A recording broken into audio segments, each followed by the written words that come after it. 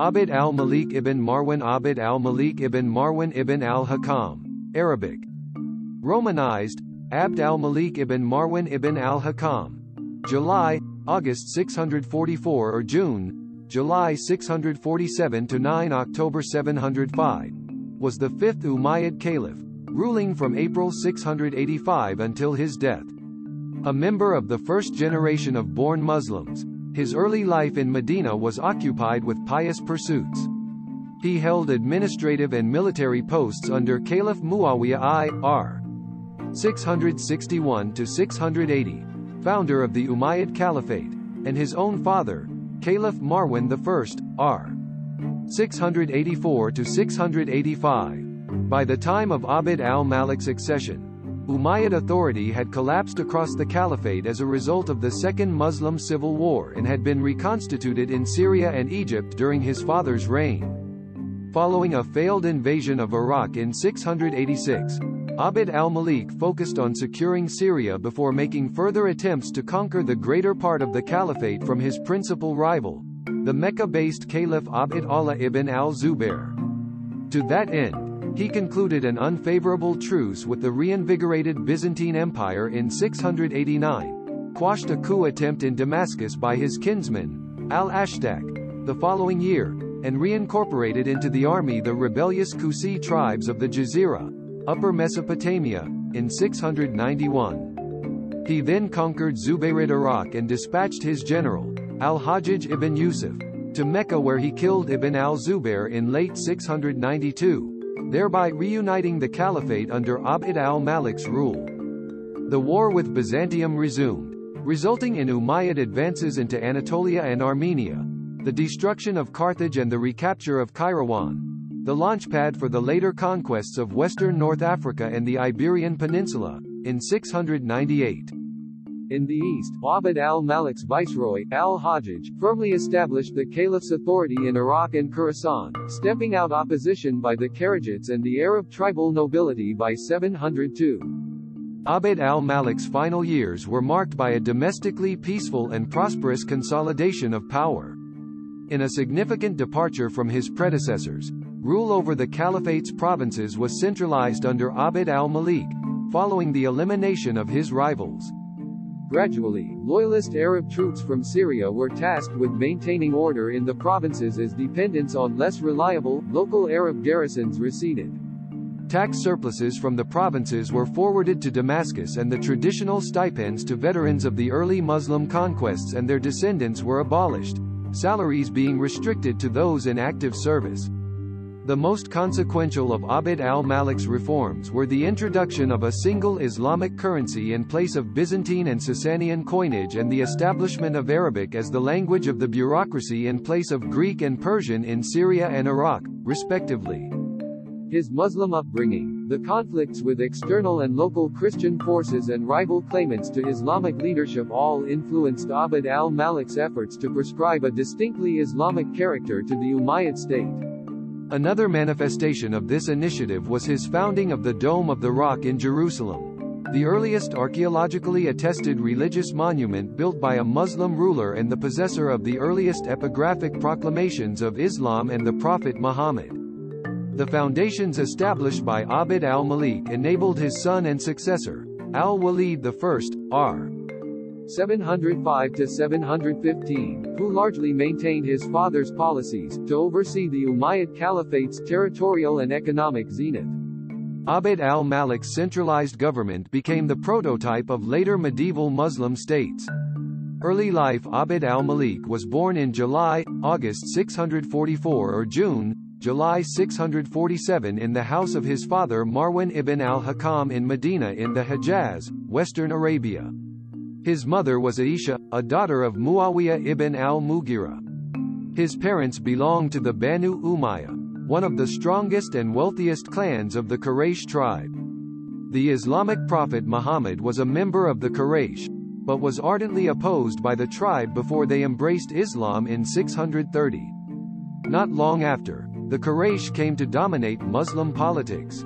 Abd al-Malik belonged to the first generation of born Muslims and his upbringing in Medina, Islam's political center at the time, was generally described as pious and rigorous by the traditional Muslim sources. He took a deep interest in Islam and possibly memorized the Quran. Abd al-Malik's father was a senior aide of their Umayyad kinsman, Caliph Uthman, r. 644–656. In 656, Abd al-Malik witnessed Uthman's assassination in Medina. An event had a lasting effect on him, and contributed to his distrust of the townspeople of Medina, according to the historian A. Dixon. 6 years later, Abd al-Malik distinguished himself in a campaign against the Byzantines as commander of a Medinese naval unit. He was appointed to the role by his distant cousin, Caliph Mu'awiya I, r. 661–680, founder of the Umayyad Caliphate. Afterward, he returned to Medina, where he operated under his father, who had become governor of the city, as the Khatib, secretary of Medina's Diwan bureaucracy. As with the rest of the Umayyads in the Hajjaz, Abd al-Malik lacked close ties with Muawiyah, who ruled from his power base in Damascus in Syria. Muawiyah belonged to the Sufyanid line of the Umayyad clan, while Abd al-Malik belonged to the larger Abu al-As line. When a revolt broke out in Medina in 683 against Muawiyah's son and successor, Caliph Yazid I, r. 680–683, the Umayyads, including Abd al-Malik, were expelled from the city. The revolt was part of the wider anti-Umayyad rebellion that became known as the Second Muslim Civil War. On the way to the Umayyad capital in Syria, Abd al-Malik encountered the army of Muslim ibn Uqba, who had been sent by Yazid to subdue the rebels in Medina. He provided Ibn Uqba intelligence about Medina's defenses. The rebels were defeated at the Battle of al-Hara in August 683, but the army withdrew to Syria after Yazid's death later that year. The deaths of Yazid and his son and successor Muawiyah II in relatively quick succession in 683–684 precipitated a leadership vacuum in Damascus and the consequent collapse of Umayyad authority across the caliphate. Most provinces declared their allegiance to the rival Mecca-based Caliph Abd Allah ibn al-Zubayr.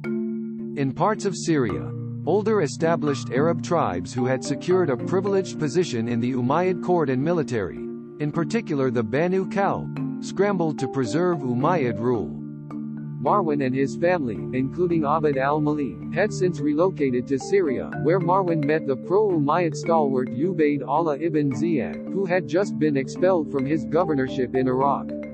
Ibn Ziyad persuaded Marwān to forward his candidacy for the caliphate during a summit of pro-Umayyad tribes in Jabiya hosted by the Kalbi chieftain Ibn Battal.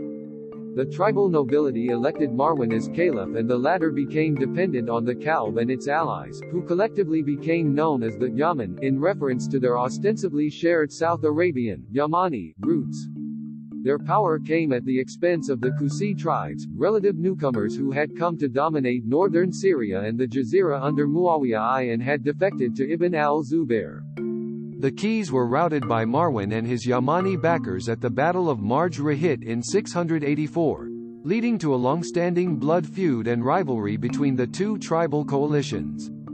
Abd al-Malik did not participate in the battle on religious grounds, according to the contemporary poems compiled in the anthology of Abu Tamim, d.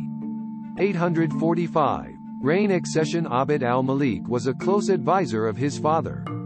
He was headquartered in Damascus and became its deputy governor during Marwan's expedition to conquer Zubayrid Egypt in late 684. Upon the caliph's return in 685, he held a council in Sinabra where he appointed Abd al-Malik governor of Palestine and designated him as his chosen successor, to be followed by Abd al-Malik's brother, Abd al-Aziz. This designation abrogated the succession arrangements reached in Jabiya, which stipulated Yazid's son Khalid would succeed Marwān, followed by another Umayyad, the former governor of Medina, Amr ibn Sa'id al-Ashdaq. Nonetheless, Marwān secured the oaths of allegiance to Abd al-Malik from the Yamani nobility. while the historian Gerald Hotting notes that Abd al-Malik was nominated despite his relative lack of political experience, Dixon maintains he was chosen because of his political ability and his knowledge of statecraft and provincial administration, as indicated by his gradual advance in holding important posts from an early age. Marwān died in April 685 and Abd al-Malik's accession as caliph was peacefully managed by the Yamani nobles. He was proclaimed caliph in Jerusalem, according to a report by the 9th century historian Khalifa ibn Qayyad, which the modern historian Amika Malad considers to be seemingly reliable. At the time of his accession, critical posts were held by members of Abd al-Malik's family. His brother, Muhammad, was charged with suppressing the Qusi tribes, while Abd al-Aziz maintained peace and stability as governor of Egypt until his death in 705. During the early years of his reign, Abd al-Malik heavily relied on the Yamani nobles of Syria, including Ibn Badal al-Kalbi and Ra ibn Zinba al-Judami, who played key roles in his administration. The latter served as the equivalent to the chief minister or wazir of the later Abbasid caliphs. Furthermore, a Yamani always headed Abd al-Malik's shurta, elite security retinue. The first to hold the post was Yazid ibn Abi Kabisha al-Saksaki, and he was followed by another Yamani, Ka'b ibn Hamad al-Ansi. The caliph's Haris personal guard was typically led by a Mawla, non-Arab Muslim freedman, plural, Mawali, and staffed by Mawali. In general, Umayyad rule was greatly strengthened by Abd al-Malik, who enjoyed good relations with the Medinese religious circles, an element with considerable moral influence in the Islamic world. Early challenges. Though Umayyad rule had been restored in Syria and Egypt, Abd al-Malik faced several challenges to his authority. Most provinces of the Caliphate continued to recognize Ibn al-Zubayr, while the Qusi tribes regrouped under Zufar ibn al-Harith al-Kalabi and resisted Umayyad rule in the Jazira from al-Qarqiziyah, a Euphrates River fortress strategically located at the crossroads of Syria and Iraq. Failure in Iraq. Re-establishing Umayyad rule across the Caliphate was the major priority of Abd al-Malik. His initial focus was the reconquest of Iraq, the Caliphate's wealthiest province. Iraq was also home to a large population of Arab tribesmen, the group from which the Caliphate derived the bulk of its troops. In contrast, Egypt, which provided significant income to the treasury, possessed a small Arab community and was thus a meager source of troops.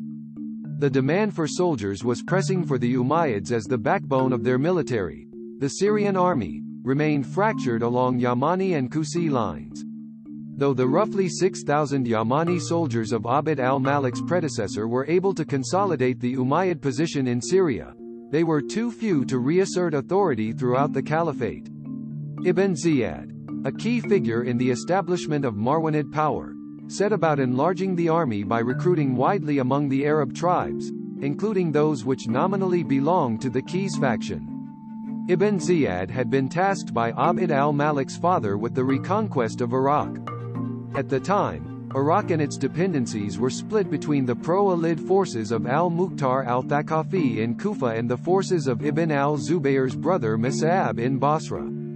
In August 686, Ibn Ziyad's 60,000-strong army was routed at the Battle of Khazir and he was slain, alongside most of his deputy commanders, at the hands of al-Mukhtar's much smaller pro-Alid force led by Ibrahim ibn al-Ashtar.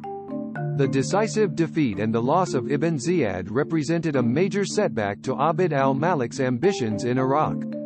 He refrained from further major campaigns in the province for the next 5 years, during which Mus'ab defeated and killed al-Mukhtar and his supporters and became Iraq's sole ruler. Abd al-Malik shifted his focus to consolidating control of Syria. His efforts in Iraq had been undermined by the Qusi-Yamani schism when a Qusi general in Ibn Ziyad's army, Umayr ibn al-Hubab al-Sulami, defected with his men mid-battle to join Zufar's rebellion. Umayr's subsequent campaign against the large Christian Banu Taghlib tribe in the Jazira sparked a series of tit-for-tat raids and further deepened Arab tribal divisions, the previously neutral Taghlib throwing in its lot with the Yaman and the Umayyads. The Taghlib killed Umayr in 689 and delivered his head to Abd al-Malik. Byzantine attacks and the Treaty of 689 along Syria's northern frontier The Byzantines had been on the offensive since the failure of the First Arab Siege of Constantinople in 678. In 679, a 30-year peace treaty was concluded, obliging the Umayyads to pay an annual tribute of 3,000 gold coins, 50 horses and 50 slaves, and withdraw their troops from the forward bases they had occupied on the Byzantine coast. The outbreak of the Muslim Civil War allowed the Byzantine Emperor Constantine IV, r. 668–685, to extort territorial concessions and enormous tribute from the Umayyads. In 685, the emperor led his army to Mopsuestia in Cilicia, and prepared to cross the border into Syria, where the Marded, an indigenous Christian group, were already causing considerable trouble. With his own position insecure, Abd al-Malik concluded a treaty whereby he would pay a tribute of 1,000 gold coins, a horse and a slave for every day of the year. Under Justinian II, r. 685–695, 705–711, the Byzantines became more aggressive, though it is unclear whether they intervened directly as reported by the 9th-century Muslim historian al-Baladari or used the Marded to mount pressure on the Muslims. Mardid depredations extended throughout Syria, as far south as Mount Lebanon and the Galilee uplands. These raids culminated with the short-lived Byzantine recapture of Antioch in 688. The setbacks in Iraq had weakened the Umayyads, and when a new treaty was concluded in 689, it greatly favored the Byzantines. According to the 9th-century Byzantine chronicler Theophanes the Confessor, the treaty repeated the tribute obligations of 685, but now Byzantium and the Umayyads established a condominium over Cyprus, Armenia and Caucasian Iberia, modern Georgia, the revenue from which was to be shared between the two states. In exchange, Byzantium undertook to resettle the Marded in its own territory. The 12th-century Syriac chronicler Michael the Syrian, however, mentions that Armenia and Azerbaijan were to come under full Byzantine control. In reality, as the latter regions were not held by the Umayyads at this point, the agreement probably indicates a carte blanche by Abd al-Malik to the Byzantines to proceed against Zubayrid forces there. This arrangement suited both sides. Abd al-Malik weakened his opponent's forces and secured his northern frontier, and the Byzantines gained territory and reduced the power of the side that was apparently winning the Muslim civil war. About 12,000 Marded were indeed resettled in Byzantium, but many remained behind, only submitting to the Umayyads in the reign of al-Walid I, r. 705–715. Their presence disrupted Umayyad supply lines and obliged them to permanently keep troops on standby to guard against their raids.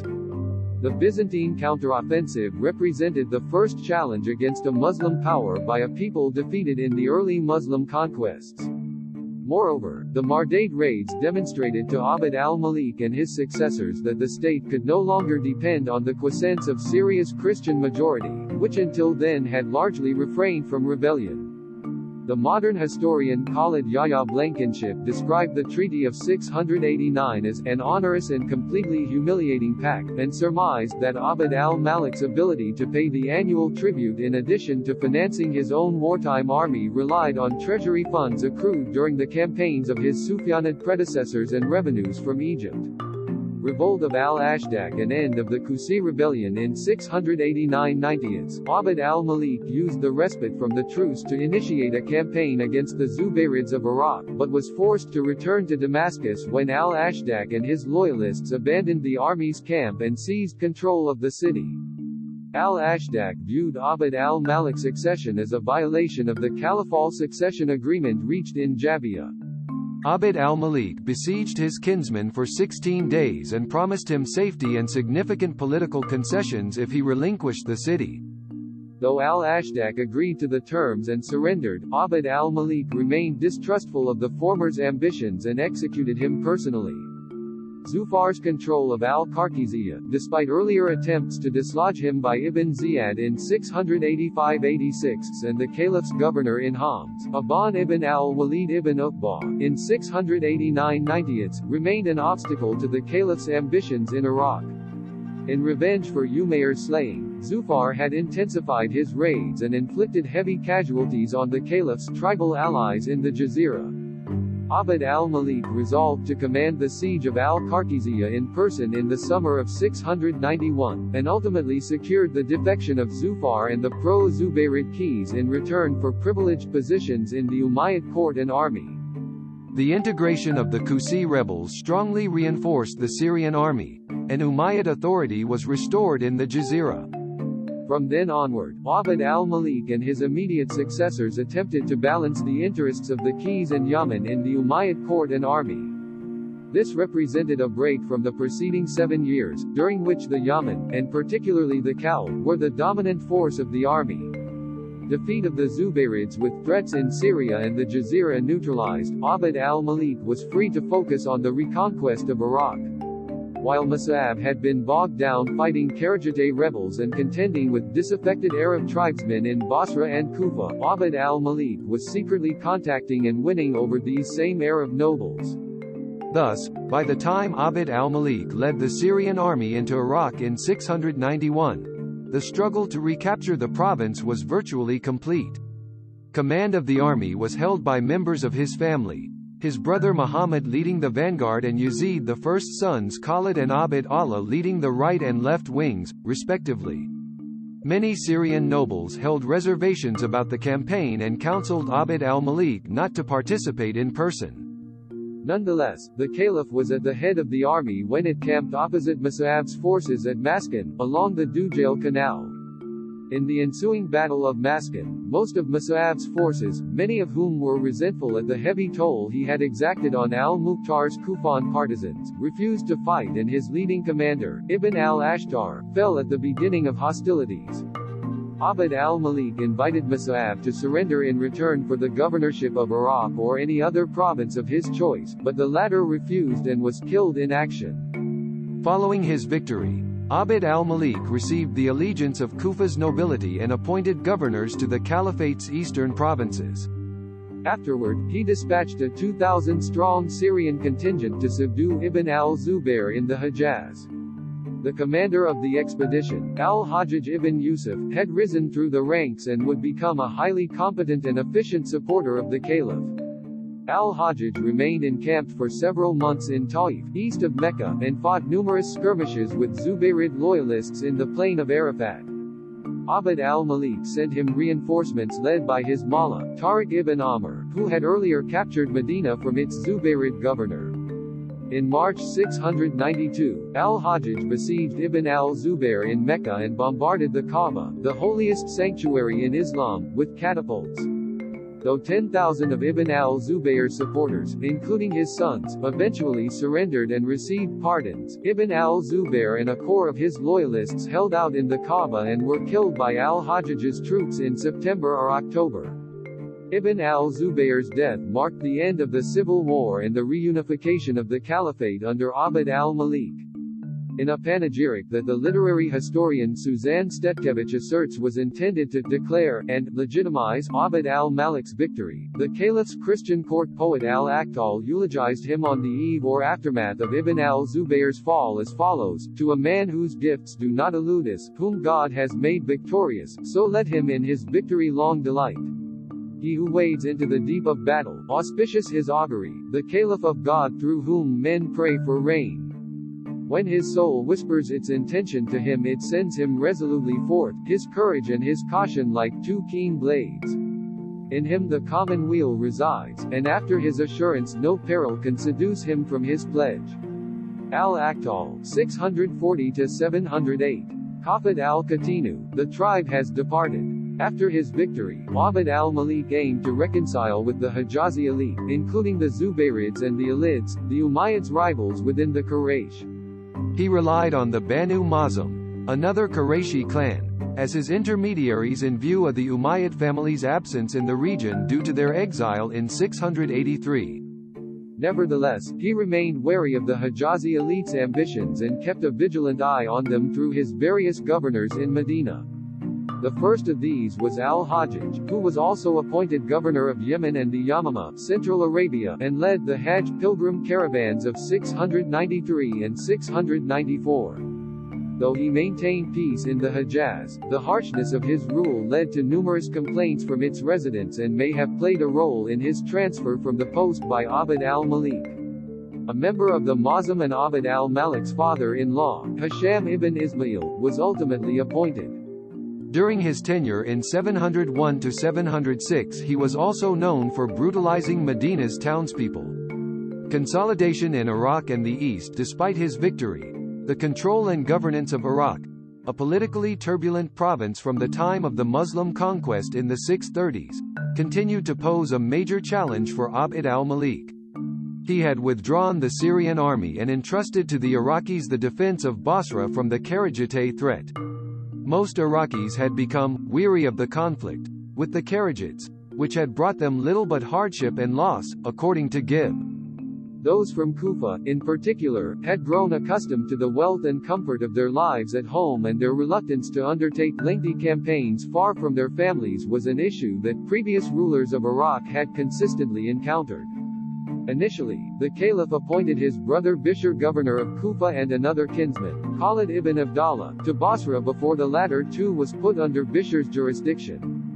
Neither governor was up to the task, but the Iraqis eventually defeated the Najdiya Karađites in the Yamama in 692–93. The Azarika Karađites in Persia were more difficult to rein in, and following Bishr's death in 694, the Iraqi troops deserted the field against them at Ramhormuz. Abd al-Malik's attempt at family rule in Iraq had proven unsuccessful, and he installed al-Hajjaj in the post instead in 694. Kufa and Basra were combined into a single province under al-Hajjaj, who, from the start of his rule, displayed a strong commitment to governing Iraq effectively. Against the Azarika, al-Hajjaj backed al-Muhallab ibn Abi Sufra al-Azdi, a Zubayrid holdover with long experience combating the Karađite rebels. Al-Muhallab finally defeated the Azarika in 697. Concurrently, a Karađite revolt led by Shabib ibn Yazid al-Shaybani flared up in the heart of Iraq, resulting in the rebel takeover of al-Madain and siege of Kufa. Al-Hajjaj responded to the unwillingness or inability of the war-weary Iraqis to face the Karađites by obtaining from Abd al-Malik Syrian reinforcements led by Sufyan ibn al-Abrid al-Kalbi. A more disciplined force, the Syrians repelled the rebel attack on Kufa and killed Shabib in early 697. By 698, the Karađite revolts had been stamped out. Abd al-Malik attached to Iraq Sistan and Khurasan, thus making al-Hajjaj responsible for a super-province encompassing the eastern half of the Caliphate. Al-Hajjaj made al-Muhallab deputy governor of Khurasan, a post he held until his death in 702, after which it was bequeathed to his son Yazid. During his term, al-Muhallab recommenced the Muslim conquests in Central Asia, though the campaign reaped few territorial gains during Abd al-Malik's reign. Upon becoming governor, al-Hajjaj immediately threatened with death any Iraqi who refused to participate in the war efforts against the Karađites. In an effort to reduce expenditure, he had lowered the Iraqis' pay to less than that of their Syrian counterparts in the province. By his measures, al-Hajjaj appeared almost to have goaded the Iraqis into rebellion, as if looking for an excuse to break them, according to the historian Hugh Kennedy. Indeed, conflict with the Muqtadila, Arab tribal forces who formed Iraq's garrisons, came to a head beginning in 699 when al-Hajjaj ordered Ibn al-Ash'ath to lead an expedition against Zabulistan. Ibn al-Ash'ath and his commanders were wealthy and leading noblemen and bristled at al-Hajjaj's frequent rebukes and demands and the difficulties of the campaign. In response, Ibn al-Ash'ath and his army revolted in Sistan, marched back and defeated al-Hajjaj's loyalists in Tustar in 701, and entered Kufa soon after. Al-Hajjaj held out in Basra with his Banu Thaqif kinsmen and Syrian loyalists, who were numerically insufficient to counter the unified Iraqi front led by Ibn al-Ash'ath. Alarmed at events, Abd al-Malik offered the Iraqis a pay raise equal to the Syrians and the replacement of al-Hajjaj with Ibn al-Ash'ath. Due to his supporters' rejection of the terms, Ibn al-Ash'ath refused the offer, and al-Hajjaj took the initiative, routing Ibn al-Ash'ath's forces at the Battle of Dar al-Jamajim in April. Many of the Iraqis had defected after promises of amnesty if they disarmed, while Ibn al-Ash'ath and his core supporters fled to Zabulistan, where they were dispersed in 702. The suppression of the revolt marked the end of the Iraqi Muqaddila as a military force and the beginning of Syrian military domination of Iraq. Iraqi internal divisions, and the utilization of disciplined Syrian forces by Abd al-Malik and al-Hajjaj, voided the Iraqis' attempt to reassert power in the province. Determined to prevent further rebellions, al-Hajjaj founded a permanent Syrian garrison in Wasit, situated between the long-established Iraqi garrisons of Kufa and Basra, and instituted a more rigorous administration in the province. Power thereafter derived from the Syrian troops, who became Iraq's ruling class, while Iraq's Arab nobility, religious scholars and mawali were their virtual subjects. Furthermore, the surplus taxes from the agriculturally rich Sawad lands were redirected from the Muqaddila to Abd al-Malik's treasury in Damascus to pay the Syrian troops in the province. This reflected a wider campaign by the Caliph to institute greater control over the Caliphate. Renewal of Byzantine wars in Anatolia, Armenia and North Africa. Despite the 10-year truce of 689, war with Byzantium resumed following Abd al-Malik's victory against Ibn al-Zubayr in 692. The decision to resume hostilities was taken by Emperor Justinian II, ostensibly because of his refusal to accept payment of the tribute in the Muslim currency introduced that year rather than the Byzantine nomisma. See below. This is reported solely by Theophanes, and issues of chronology make this suspect. Not all modern scholars accept its veracity. The real casus belli, according to both Theophanes and the later Syriac sources, was Justinian's attempt to enforce his exclusive jurisdiction over Cyprus, and to move its population to Cyzicus in northwestern Anatolia, contrary to the treaty. Given the enormous advantages secured by the treaty for Byzantium, Justinian's decision has been criticized by Byzantine and modern historians alike. However, the historian Ralph Johannes Lilly points out that with Abd al-Malik emerging victorious from the civil war, Justinian may have felt it was only a matter of time until the Caliph broke the treaty, and resolved to strike first, before Abd al-Malik could consolidate his position further. The Umayyads decisively defeated the Byzantines at the Battle of Sebastopol in 692 and parried a Byzantine counterattack in 693–94 in the direction of Antioch. Over the following years, the Umayyads launched constant raids against the Byzantine territories in Anatolia and Armenia, led by the Caliph's brother Muhammad, and his sons al-Walid, Abd Allah, and Maslama, laying the foundation for further conquests in these areas under Abd al-Malik's successors, which would culminate in the Second Arab Siege of Constantinople in 717–718. The military defeats inflicted on Justinian II contributed to the downfall of the emperor and his Heraclian dynasty in 695, ushering in a 22-year period of instability, in which the Byzantine throne changed hands 7 times in violent revolutions, further aiding the Arab advance.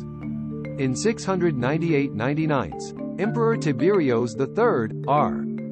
698–705, secured a treaty with the Caliph for the return of the Cypriots, both those moved by Justinian II, as well as those subsequently deported by the Arabs to Syria, to their island.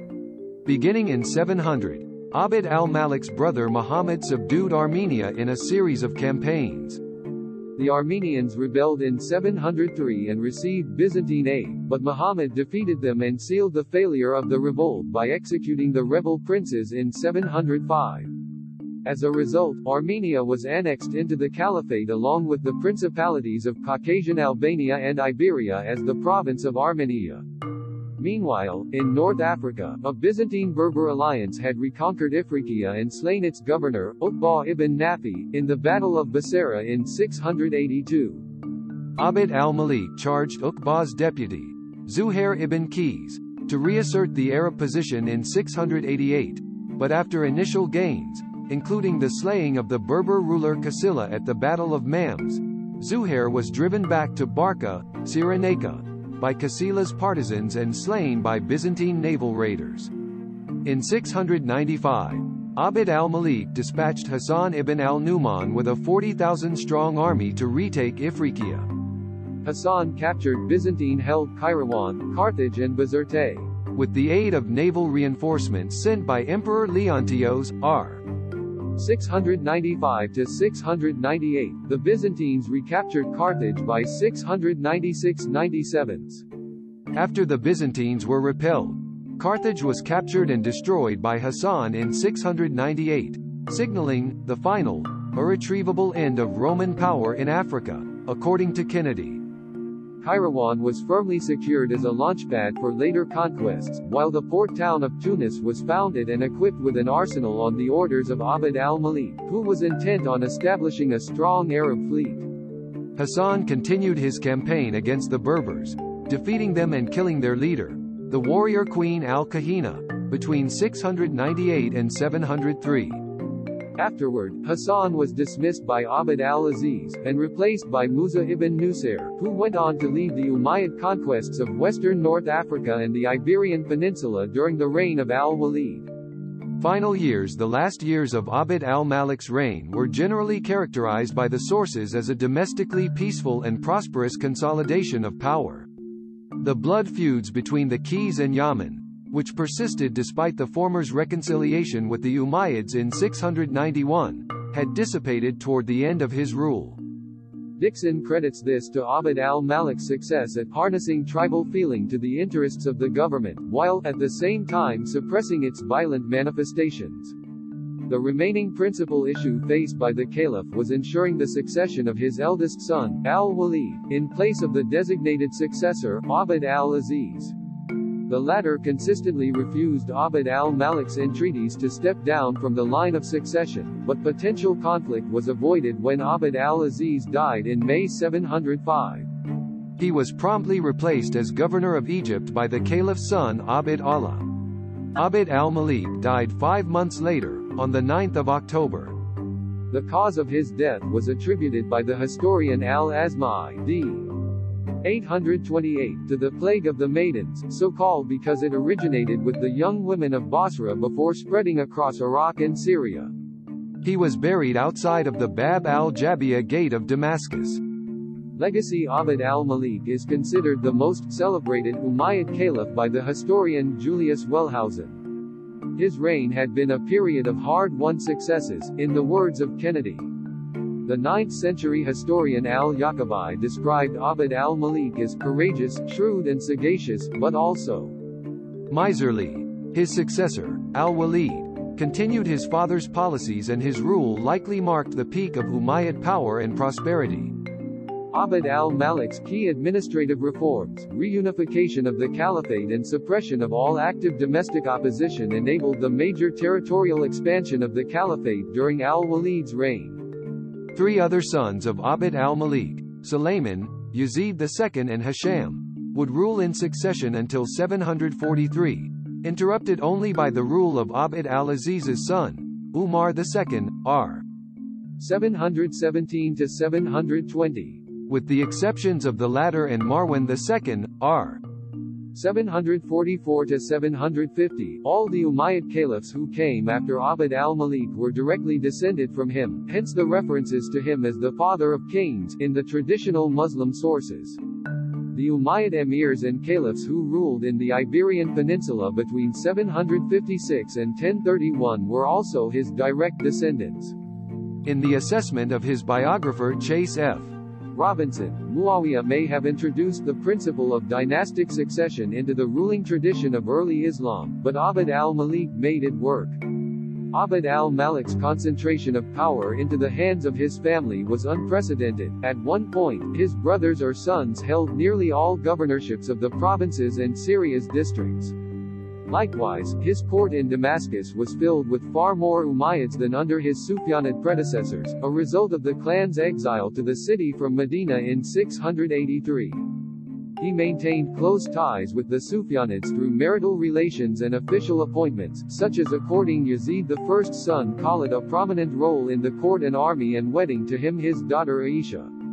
Abd al-Malik also married Khalid's sister Atika, who became his favorite and most influential wife.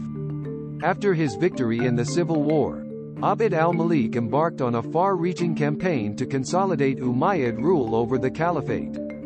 The collapse of Umayyad authority precipitated by Mu'awiya I's death made it apparent to Abd al-Malik that the decentralized Sufyanid system was unsustainable. Moreover, despite the defeat of his Muslim rivals, his dynasty remained domestically and externally insecure, prompting a need to legitimize its existence, according to Blankenship. Abd al-Malik's solution to the fractious tribalism which defined his predecessor's caliphate was to centralize power. At the same time, his response to the Byzantine Christian resurgence and the criticism of Muslim religious circles, which dated from the beginning of Umayyad rule and culminated with the outbreak of the civil war, was to implement Islamization measures. The centralized administration he established became the prototype of later medieval Muslim states. In Kennedy's assessment, Abd al-Malik's centralized, bureaucratic empire was in many ways an impressive achievement, but the political, economic and social divisions that developed within the Islamic community during his reign was to prove something of a difficult inheritance for the later Umayyads. According to Wellhausen, government evidently became more technical and hierarchical under Abd al-Malik, though not nearly to the extent of the later Abbasid caliphs. As opposed to the freewheeling governing style of the Sufyanids, Abd al-Malik ruled strictly over his officials and kept interactions with them largely formal. He put an end to the province's retention of the lion's share of surplus tax revenues, as had been the case under the Sufyanids, and had them redirected to the caliphal treasury in Damascus. He supported al-Hajjaj's policy of collecting the poll tax, traditionally imposed on the caliphate's non-Muslim subjects, from the Mawali of Iraq, and instructed Abd al-Aziz to implement this measure in Egypt, though the latter allegedly disregarded the order. Abd al-Malik may have inaugurated several high-ranking offices, and Muslim tradition generally credits him with the organization of the Barit postal service, whose principal purpose was to efficiently inform the caliph of developments outside of Damascus. He built and repaired roads that connected Damascus with Palestine and linked Jerusalem to its eastern and western hinterlands, as evidenced by 7 milestones found throughout the region, the oldest of which dates to May 692 and the latest to September 704. The road project formed part of Abd al-Malik's centralization drive, special attention being paid to Palestine due to its critical position as a transit zone between Syria and Egypt and Jerusalem's religious centrality to the Caliph. Institution of Islamic currency and Arabization of the bureaucracy. A major component of Abd al-Malik's centralization and Islamization measures was the institution of an Islamic currency. The Byzantine gold solidus was discontinued in Syria and Egypt, the likely impetus being the Byzantines' addition of an image of Christ on their coins in 691–92, which violated Muslim prohibitions on images of prophets. To replace the Byzantine coins, he introduced an Islamic gold currency, the dinar, in 693. Initially, the new coinage contained depictions of the caliph as the spiritual leader of the Muslim community and its supreme military commander. This image proved no less acceptable to Muslim officialdom and was replaced in 696 or 697 with image-less coinage inscribed with Quranic quotes and other Muslim religious formulas. In 698–99, similar changes were made to the silver dirhams issued by the Muslims in the former Sasanian Persian lands in the Eastern Caliphate. Depictions of the Sasanian king were consequently removed from the coinage, though Abd al-Malik's new dirham retained its characteristically Sasanian silver fabric and wide flawn. Shortly after the overhaul of the Caliphate's currency, in circa 700, Abd al-Malik is generally credited with the replacement of Greek with Arabic as the language of the Diwan in Syria. The transition was carried out by his scribe Sulayman ibn Sa'd. Al-Hajjaj had initiated the Arabization of the Persian Diwan in Iraq 3 years before. Though the official language was changed, Greek and Persian-speaking bureaucrats who were versed in Arabic kept their posts. The Arabization of the bureaucracy and currency was the most consequential administrative reform undertaken by the Caliph. Arabic ultimately became the sole official language of the Umayyad state, but the transition in faraway provinces, such as Khurasan, did not occur until the 740s. According to Gibb, the decree was the first step towards the reorganization and unification of the diverse tax systems in the provinces, and also a step towards a more definitely Muslim administration. Indeed, it formed an important part of the Islamization measures that lent the Umayyad Caliphate a more ideological and programmatic coloring it had previously lacked, according to Blankenship. In tandem, Abd al-Malik began the export of papyri containing the Muslim statement of belief in Greek to spread Islamic teachings in the Byzantine realm. This was a further testament to the ideological expansion of the Byzantine Muslim struggle. The increasingly Muslim character of the state under Abd al-Malik was partly a reflection of Islam's influence in the lives of the Caliph and the chief enforcer of his policies, al-Hajjaj, both of whom belonged to the first generation of rulers born and raised as Muslims.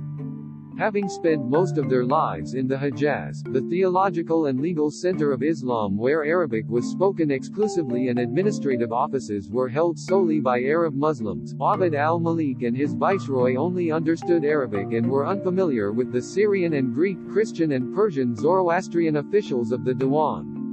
They stood in stark contrast to the Sufyanid caliphs and their governors in Iraq, who had entered these regions as youths and whose children were as acquainted with the native majority as with the Arab Muslim newcomers. According to Wellhausen, Abd al-Malik was careful not to offend his pious subjects, in the careless fashion of Caliph Yazid, but from the time of his accession, he subordinated everything to policy, and even exposed the Kaaba to the danger of destruction, despite the piety of his upbringing and early career. Dixon challenges this view, attributing the Abbasid-era Muslim sources' portrayal of Abd al-Malik's transformation in character after his accession and the consequent abandonment of his piety to their general hostility to Abd al-Malik, whom they variously accused of being a mean, treacherous and bloodthirsty person. Dixon nonetheless concedes that the Caliph disregarded his early Muslim ideals when he felt political circumstances necessitated it. Reorganization of the army. Abd al-Malik shifted away from his predecessor's use of Arab tribal masses in favor of an organized army. Likewise, Arab noblemen who had derived their power solely through their tribal standing and personal relations with a caliph were gradually replaced with military men who had risen through the ranks. These developments have been partially obscured by the medieval sources due to their continued usage of Arab tribal terminology when referencing the army, such as the names of the tribal confederations Mudir, Rabia, Qiz and Yaman. According to Hadi, these do not represent the tribes in arms, utilized by earlier caliphs, rather, they denote army factions whose membership was often, but not exclusively, determined by tribal origin. Abd al-Malik also established a Berber-dominated private militia called al-Wadahiyya after their original commander, the Caliph's Mala al-Wada, which helped enforce the authority of Umayyad caliphs through the reign of Marwān II. Under Abd al-Malik, loyalist Syrian troops began to be deployed throughout the caliphate to keep order, which came largely at the expense of the tribal nobility of Iraq. The latter's revolt under Ibn al-Ash'ath demonstrated to Abd al-Malik the unreliability of the Iraqi Muqtadila in securing the central government's interests in the province and its eastern dependencies. It was following the revolt's suppression that the military became primarily composed of the Syrian army. Consecrating this transformation was a fundamental change to the system of military pay, whereby salaries were restricted to those in active service. This marked an end to the system established by Caliph Umar r. 634–644, which paid stipends to veterans of the earlier Muslim conquests and their descendants. While the Iraqi tribal nobility viewed the stipends as their traditional right, al-Hajjaj viewed them as a handicap restricting his and Abd al-Malik's executive authority and financial ability to reward loyalists in the army. Stipends were similarly stopped to the inhabitants of the Hejaz, including the Quraysh. Thus, a professional army was established during Abd al-Malik's reign whose salaries derived from tax proceeds. The dependence on the Syrian army of his successors, especially Hisham r. 724–743, scattered the army among the caliphate's multiple and isolated war fronts, most of them distant from Syria. The growing strain and heavy losses inflicted on the Syrians by the caliphate's external enemies and increasing factional divisions within the army contributed to the weakening and downfall of Umayyad rule in 750. Foundation of the Dome of the Rock in 685–86 or 688, Abd al-Malik began planning the construction of the Dome of the Rock in Jerusalem. Its dedication inscription mentions the year 691-92, which most scholars agree is the completion date of the building. It is the earliest archaeologically attested religious structure to be built by a Muslim ruler, and the building's inscriptions contain the earliest epigraphic proclamations of Islam and of the Prophet Muhammad. The inscriptions proved to be a milestone, as afterward they became a common feature in Islamic structures and almost always mention Muhammad. The Dome of the Rock remains a unique monument of Islamic culture in almost all respects, including as a work of art and as a cultural and pious document, according to historian Oleg Grabar. Narratives by the medieval sources about Abd al-Malik's motivations in building the Dome of the Rock vary. At the time of its construction, the Caliph was engaged in war with Christian Byzantium and its Syrian Christian allies on the one hand, and with the rival Caliph Ibn al-Zubayr, who controlled Mecca, the annual destination of Muslim pilgrimage, on the other hand. Thus, one series of explanations was that Abd al-Malik intended for the Dome of the Rock to be a religious monument of victory over the Christians that would distinguish Islam's uniqueness within the common Abrahamic religious setting of Jerusalem, home of the two older Abrahamic faiths, Judaism and Christianity. The other main explanation holds that Abd al-Malik, in the heat of the war with Ibn al-Zubayr, sought to build the structure to divert the focus of the Muslims in his realm from the Kaaba in Mecca, where Ibn al-Zubayr would publicly condemn the Umayyads during the annual pilgrimage to the sanctuary. Though most modern historians dismiss the latter account as a product of anti-Umayyad propaganda in the traditional Muslim sources and doubt that Abd al-Malik would attempt to alter the sacred Muslim requirement of fulfilling the pilgrimage to the Kaaba, other historians concede this cannot be conclusively dismissed. A last explanation has been to interpret the creation of the Haram al-Sharif complex as a monumental profession of faith, intended to proclaim the role of intercessor that the Prophet Muhammad was supposed to play on the day of the resurrection. The site was presented as the scene of the Last Judgment. The Dome of the Chain featured the divine courthouse, before which the deceased would appear before entering heaven, represented by the Dome of the Rock. While his sons commissioned numerous architectural works, Abd al-Malik's known building activities were limited to Jerusalem. As well as the Dome of the Rock, he is credited with constructing the adjacent Dome of the Chain, expanding the boundaries of the Temple Mount, Haram al-Sharif, to include the foundation stone around which the Dome of the Rock was built, and building two gates of the Temple Mount, possibly the Mercy Gate and the Prophet's Gate. Theophanes, possibly conserving an original Syro-Palestinian Melkite source, reports that Abd al-Malik sought to remove some columns from a Christian shrine at Gethsemane to rebuild the Kaaba, but he was dissuaded by his Christian treasurer, Sarjun ibn Mansur, the father of John of Damascus, and another leading Christian, called Patricios, from Palestine, who successfully petitioned Emperor Justinian II to supply other columns instead. Family and residences. Abd al-Malik had children with several wives and Umayyad Aulad, slave concubines, Singh, Walad. He was married to Walada bint al-Abbas ibn al-Jaz, a fourth-generation descendant of the prominent Banu Abs chieftain Zuhair ibn Jadima. She bore Abd al-Malik the sons al-Walid I, Sulayman, Marwān al-Akbar, and a daughter, Aisha. From Caliph Yazid I's daughter Atika, he had his sons Yazid II, Marwān al-Ashgar, Mu'awiya, and a daughter, Kulthum. His wife Aisha bint Hisham ibn Ismail, whom he divorced, belonged to the Mazum clan and mothered Abd al-Malik's son Hisham. He had a second wife from the Mazum, al-Mughira bint al-Mughira ibn Khalid, a fourth-generation descendant of the pre-Islamic leader of the Quraysh Hisham ibn al-Mughira, with whom he had a daughter, Fatima, who would later wed Umar II. From his marriage to Ayyub bint Amr, a granddaughter of Caliph Uthman, Abd al-Malik had his son al-Hakam, who, according to the medieval Arab genealogists, died at a young age, contradicting a number of contemporary Arabic poems which suggest he lived into adulthood. Abd al-Malik also married Aisha bint Musa, a granddaughter of one of the Islamic prophet Muhammad's leading companions, Talha ibn Ubayd Allah, and together they had a son, Bakr, who was also known as Abu Bakr.